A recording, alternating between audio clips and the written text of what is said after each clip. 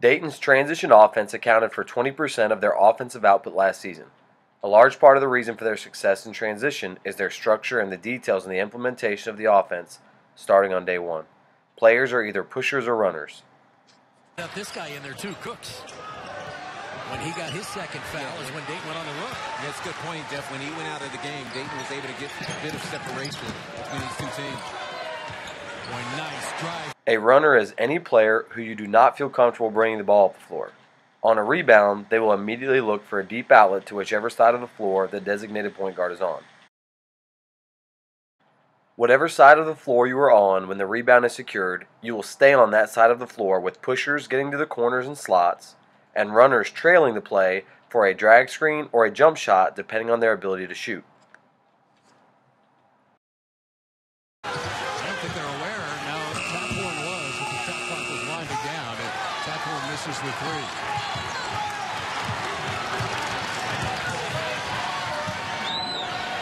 Williams will try it from the other side. One out. He's got some range. Oh, you want to kick it out. Tough shot. Duffy unable to hit it. Everything is a challenge both ways. Easy. Power. Any pusher that rebounds the ball will begin the break by getting into a driving lane. Running lanes are along the sideline and the center of the court. Attack lanes run slot to slot between the midcourt and the sideline.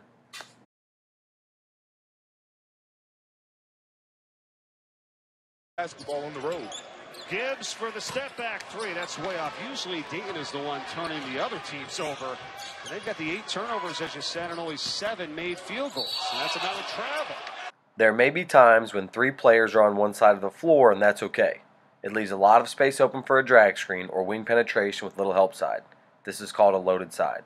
The primary looks in transition are called up the street, across the street, and over the top, indicating a pass directly up the floor, diagonal, or over the top to a rim runner. Something Will Wade told us earlier today, and that was about the free throws. Remember, he said, we made more shots. At 75%. Don't need to if you make the triples. Rolling with 3 and 1. A feed from the top by Stanford Robinson. And partner, what did I just say? You must get the ball inside. More turnovers than field goals in the second half. Skelly has it blocked away. And here comes Dayton. Davis in on McIntosh, who fouled him. Gale's offense. Three-pointer. Hermanson once again won't go this time. Smith. Cook. Whistle.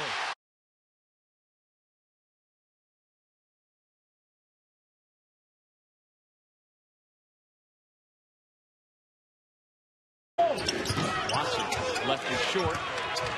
Pace picks up. Here comes Dayton. Cross Offensive end. The offense will come. That 3 ball was wide by a lot. It's David Ando. Kendall Pollard with the stop. The post trailing the play will step into a 3 if he has the ability to shoot from that range. If not, he will sprint into a drag screen. Coach Miller does not always want his players to stop and set a good screen, but sprint at the ball handler's defender and make the ball screen defense confused.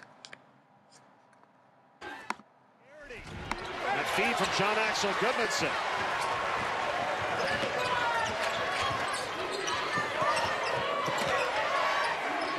Zarius Williams one-on-one with Aldridge. Scoochie Smith.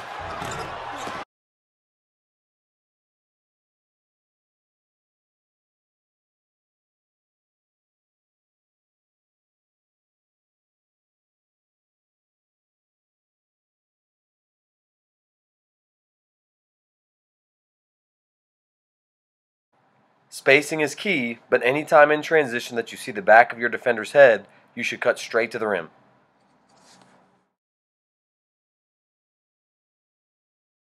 If you are going to take a lot of shots in transition, it is important to spend time working on the footwork getting into shots. Dayton's players will sprint hard and wide until they get a few feet from their spots, and then they will break down their feet similar to a closeout before getting into one more step for a rhythm shot.